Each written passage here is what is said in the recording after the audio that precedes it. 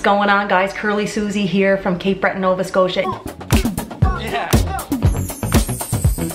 So I have 3 different hair routines. Today's video is going to be part 1 of a 3-part series of those hair routines, and I'm going to start with how I style my hair in the morning from scratch, which I don't always do because there's some days where I have to be to work at 9 o'clock and I need my hair to be dry when I get there. The other 2 videos are going to be my overnight routine and my refreshing routine, and those videos hopefully will be shorter because it takes a lot less work, like a fraction of the work, and it won't need a big intro. I can get away with using relatively inexpensive products as long as there's not silicone in it, and that I use shampoo without sulfate, and that I shampoo my hair infrequently. That's what works for me. So I bought these products. This is the Tresemme Miceller Moisture.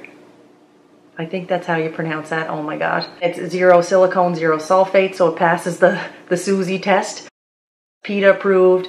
It was about $11 a bottle. I feel like hair products in Canada anyway have doubled in price. I liked this enough. I liked this enough to use it until the bottles are empty and not waste it, but I probably wouldn't buy it again. The only thing that you absolutely need, in my opinion, to have your hair look similar to the way my hair turns out and have volume at the roots, which is really tough, especially when you have long hair, is you need some claw clips. This is the shape that I like. My stepmother, who also has like very thick curly hair with a lot of volume, she tends to use a larger clip. But the difference between her and I is that I often leave my house with the clips in my hair, and so I want them to be, the clips themselves to be flat enough to my head that it doesn't look like I have these big claw clips sticking out. But it depends on what you're doing while your hair is drying and how much you care. Typically I know the day before how I'm going to style my hair the next day based on what I did that day, how dirty it is, and how much time I have in the morning. We're going to talk today about like Monday to Friday. So it's a day that I probably don't have to get to work until around 9 o'clock, and I don't mind if my hair is a little bit damp and then dry throughout the day. So this is like my 2 days a week I probably do this. And this is a day that I'm going to shower in the morning. Maybe I got up super early and I exercised in the morning and I'm sweaty and I need a shower.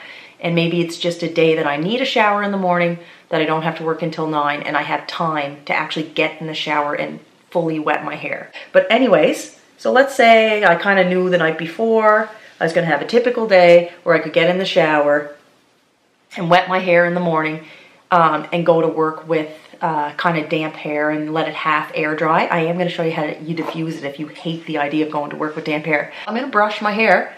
How often do I brush my hair?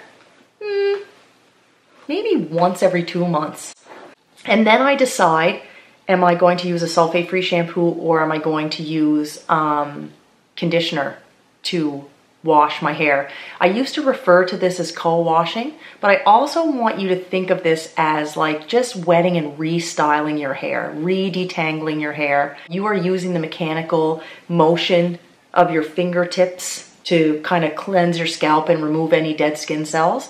But really, the purpose is to fully wet, saturate, re-detangle, and restyle my hair. You don't need to wash your hair with shampoo every day. And I only wash my hair with shampoo maybe twice a month now. And my hair feels totally clean. It looks great. I don't have any buildup. But the reason for that is because I don't use products with silicone in them. So I get in the shower and I wet my hair with warm water. I use roughly this much conditioner, like a palmful. See, look, that much. It's a ton. And I'm going to put it, if I was in the shower, the water would be running. This towel's going to drive me crazy. I don't care if my shirt gets soaked. Put it on my roots first. And then I take the rest of it and I put it throughout my hair. This conditioner doesn't have a ton of slip. And my hair is not wet enough. So I'm going to use a tiny bit more. Sorry. Probably only like that much more. I'm going to put it underneath my hair. And then I kind of let a little bit of water run through my hair, and I'm going to use my fingers to detangle my hair. Now, because I brushed my hair before I got in the shower, this is not too bad. But I will tell you, now that my hair is long, even if I wear my hair in the pineapple, even if I use like a silk or satin pillowcase, this underneath part of my hair gets so knotted that it breaks when it's wet. I'm just finger detangling my hair. okay?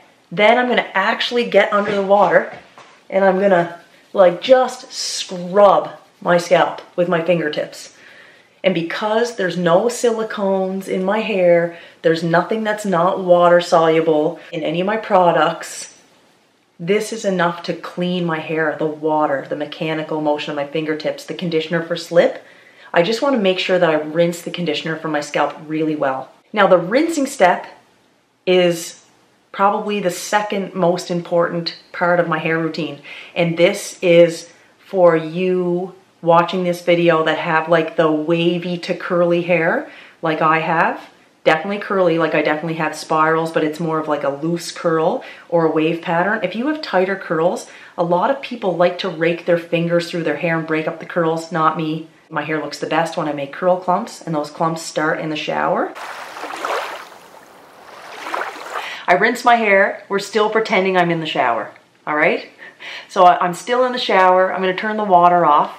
I do have a towel under me if you're wondering that, like why I'm just like soaking this wooden chair. There's like a huge towel here that goes onto the floor. But anyway, I'm still in the shower, turn the water off. My hair is dripping. Again, this is one of the most important parts. Like to have your hair soaking wet when you're applying your products is one of the keys to having that really moisturized looking hair. It does come with a cost because a lot of your products are gonna just mix in with the water and like go down the drain. You end up using more products. So if you're somebody who's really trying not to be wasteful, I'm talking to you through my hair, you can squeeze some of the water out of your hair. You want it to be soaked, but you know, if you want to be right practical and cut down on waste, then please feel free to squeeze out some of the water, but it has to be wet. Products, I either use just gel, or if my hair doesn't feel that moisturized, and like with this conditioner, I just don't find this conditioner quite moisturizing enough. You can use a leave-in. You can use any leave-in conditioner.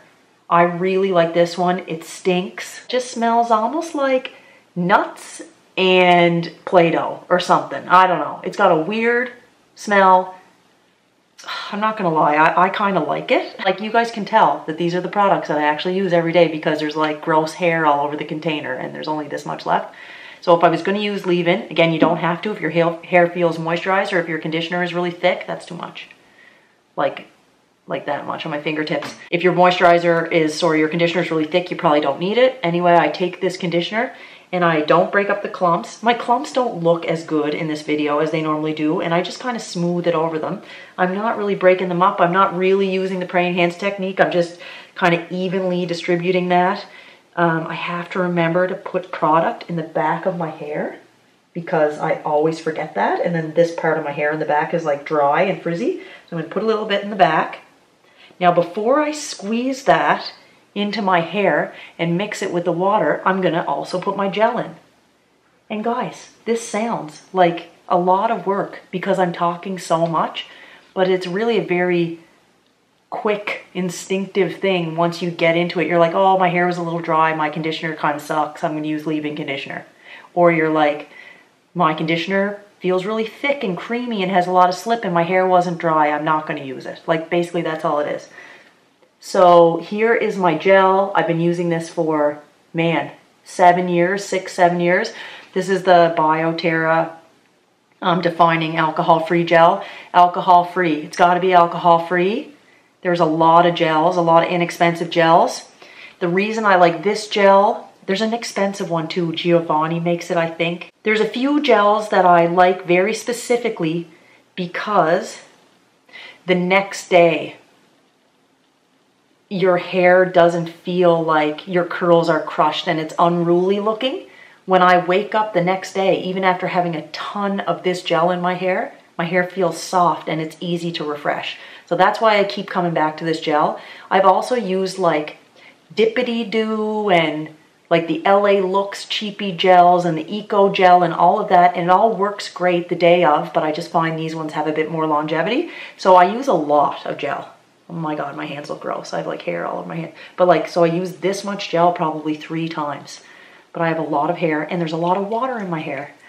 So it's gonna get diluted. So praying hands technique in the front. I'm not squeezing too hard when I go down my hair because I wanna leave some of the gel in my hands. Then I kind of do the sides.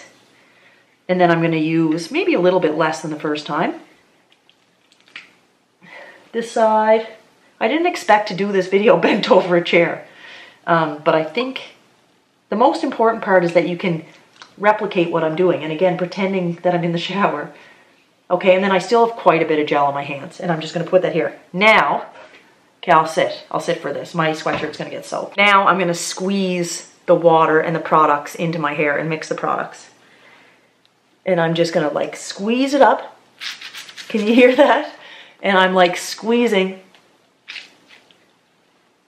And again, my clumps aren't as good because I wash my hair in the sink. And then I'm going to plot my hair for a few minutes and get dressed, and I'll be right back. I'd say less than 10 minutes has passed since I was on camera last. I got up and I wrapped my hair in a t-shirt, or I plopped my hair. I'm not going to show that on camera today, but I have a video that's like 1:20 long maybe that I will leave in the description box below. And there's probably, I don't know, 100 videos on hair plopping on YouTube, but basically it's just the act of taking your wet hair and kind of plopping it onto a t-shirt or a microfiber towel in a way that kind of keeps your curls in like a coiled position, and some of the water gets absorbed from your hair without disturbing your hair too much. The longer it's plopped, the more water gets absorbed from your hair. So if you like put on a full face of makeup, or you take a longer time to get ready, your hair will be a little bit more dry when you take the shirt off. I use like one of my husband's t-shirts. I didn't have a funny one today. I think this one says like beard season on it or something.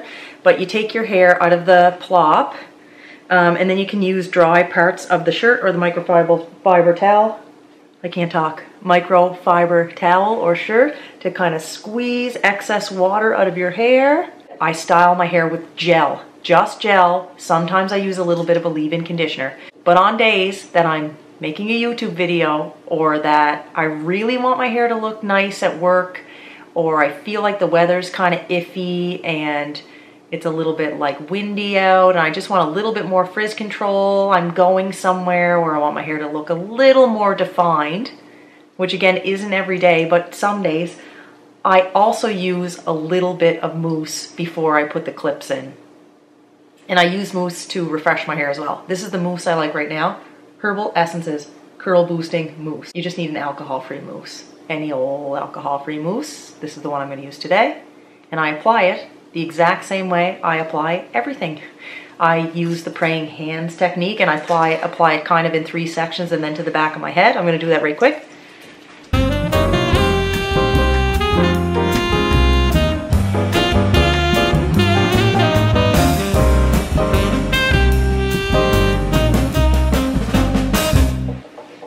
Then I scrunch it, so it's just a little bit more frizz control on the top, totally optional, depends on how much definition you want.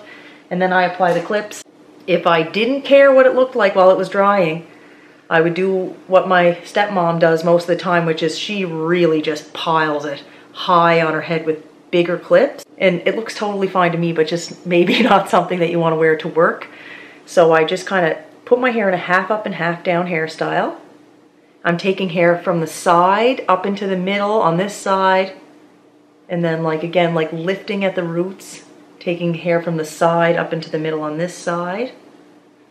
The more water you squeeze out of your hair before you do this, the less time you have to leave it like this.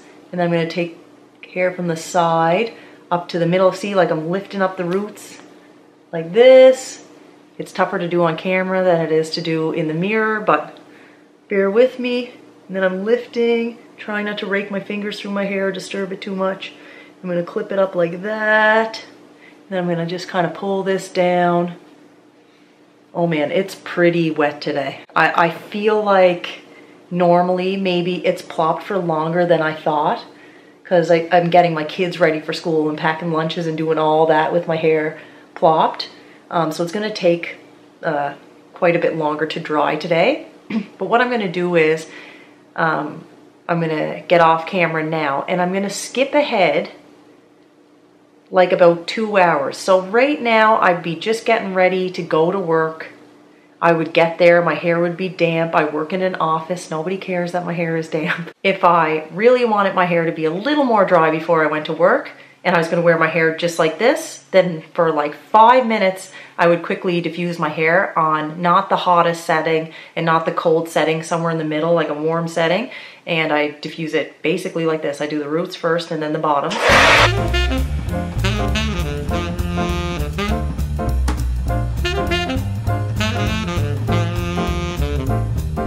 I can't really tell looking in the viewfinder how dry it looks on camera. And this is what my hair looks like a lot at work in the mornings.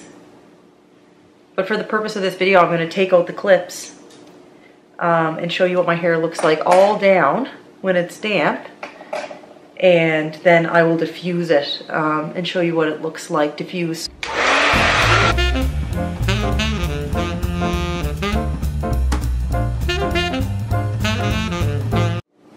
So this is what my hair looks like when it's all the way dry. The top part of my hair is not as tightly curly as the bottom part. Part of the reason for that is that I do have it stretched back in the clips a little bit, but I have lots of volume. I probably have a little bit less volume when I let my hair air dry all the way, but it looks very, very similar. And I tend to really like my hair looking like this and looking less product-y than it used to look when I used to make videos a few years ago. If you work in a job where you like to have your hair off your face, one thing that I do like to do is take a claw clip, the same clip I used when I was letting my hair air dry, and I will just clip one side of my hair back and wear all of my hair over to one side. It just looks a little bit more put together. Or you can wear your hair half up and half down or all the way up like I showed in the video, but you at least have this base of this really healthy looking, shiny, fluffy, curly hair that you didn't use a whole lot of heat to style. I hope you liked this video. I hope it was helpful. If you liked it, you can give it a thumbs up. And if you didn't like it, you can give it a big old thumbs down. If you have any questions or comments, please leave them in the comments section below. And I will see you very soon in one of my next 2 videos coming up, one where I show me refreshing my hair instead of washing it, and one where I show my styling routine when I choose to wash my hair the day before because I want to have dry hair early in the morning, as early as possible. Anyway, subscribe to my channel, and I will see you very soon in my next video. Bye.